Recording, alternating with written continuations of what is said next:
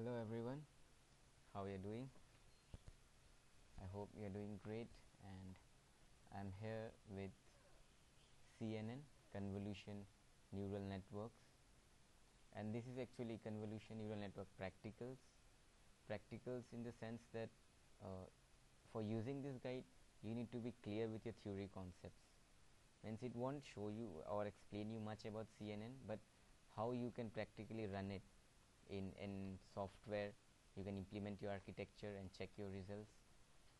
So as it says, we are in this guide we'll be installing and configuring various libraries required for implementing your CNN, and the software which I'll be following is Python, and we have many documentation, libraries and tutorials available for your deep learning using Python.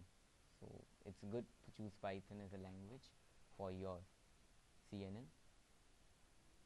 So some series of steps that we are going to follow here, mainly 7 sequence that I have mentioned.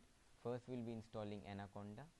This software provides you Python environment, and with Anaconda comes almost like most of the packages that is required for performing your scientific computation. So I'll recommend you use Python by using Anaconda. Once we have installed Anaconda, we'll see how to work out with Spider. Spider actually comes with Anaconda. It gives a scripting environment to write your scripts, Python scripts, and then we'll see how we create a virtual environment in Anaconda.